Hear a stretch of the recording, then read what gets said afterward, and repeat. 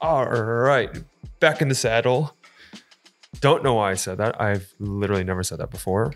All right, it is no secret that film photography is seemingly getting more and more expensive in recent years.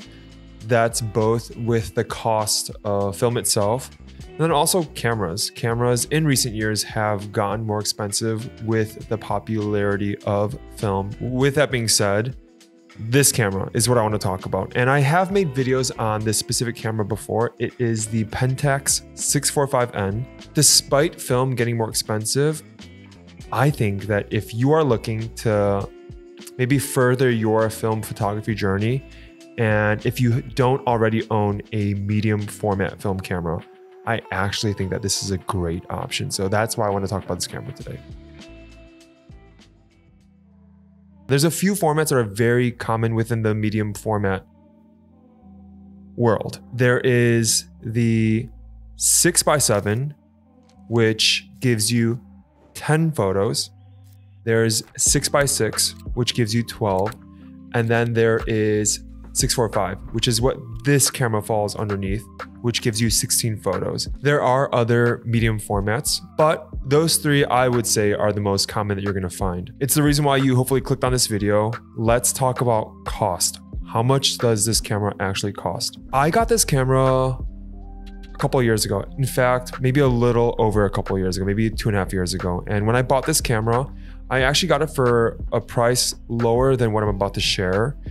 But it's still a very affordable camera, coming in at under $1,000 for both the body and the lens. And I would say that that's pretty uncommon now. If you look at other medium format cameras, especially with larger formats like 6x6 or 6x7, they're definitely going to be over that price.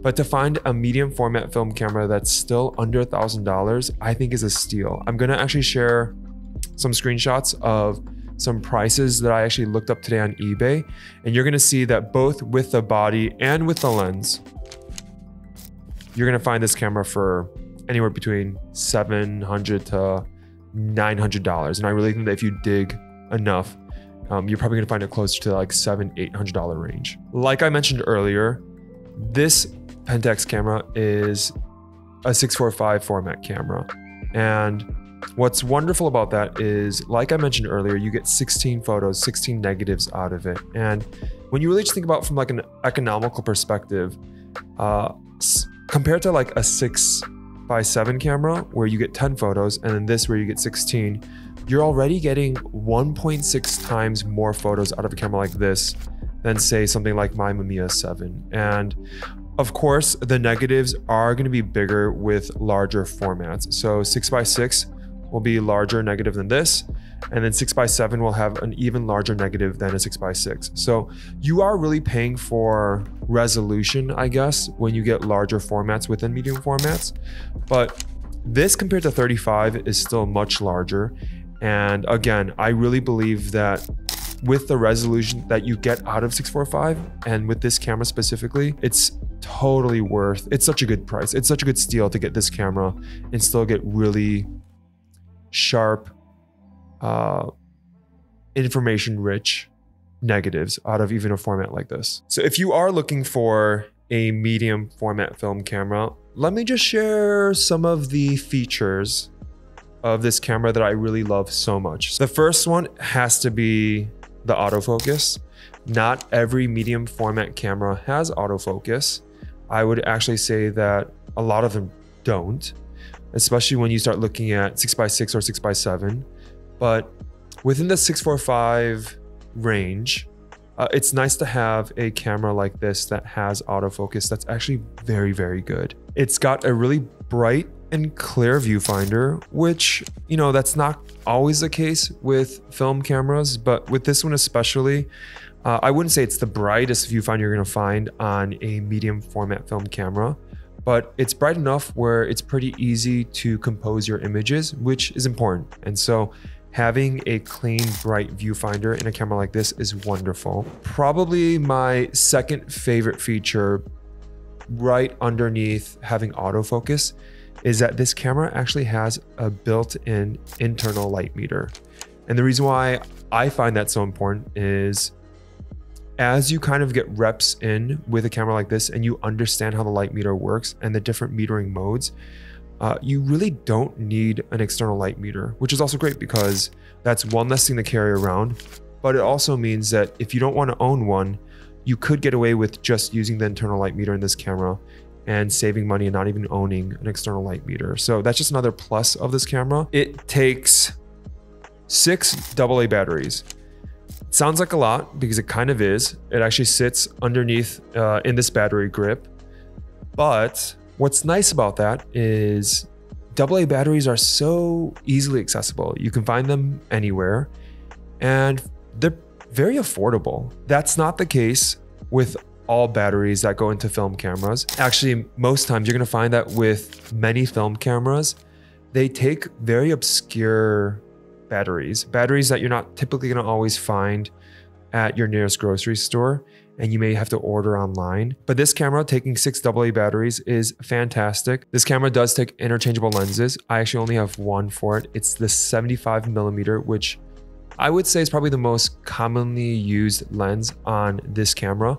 There are a few other options, but it's just the one that I happen to have. And yeah, it's cool that a camera body like this can take interchangeable lenses. Last but not least, this camera is a tank. I don't want to admit this, but a few weeks in when I got this camera, I actually dropped it. I was definitely bummed about it because I like taking care of my gear.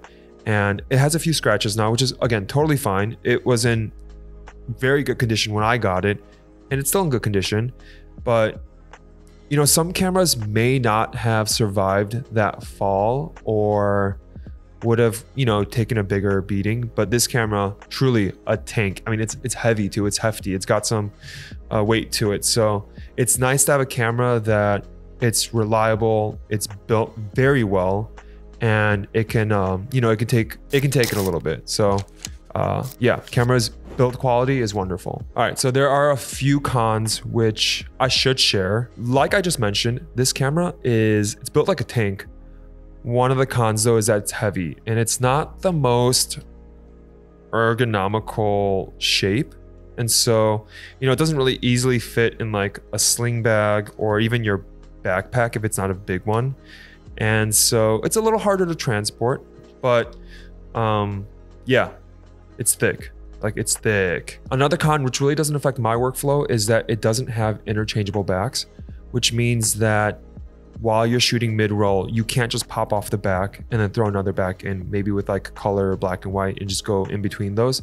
Once you start the roll, you have to finish the roll before you take the back off. Other cameras in this format do offer interchangeable backs. So let's say you were shooting color, you're 10 frames in, you can pop it out, put a black and white back in, shoot on that, and then go back and forth. It's just one of those features that doesn't come with a camera like this. But again, with my workflow, it doesn't really affect me too much.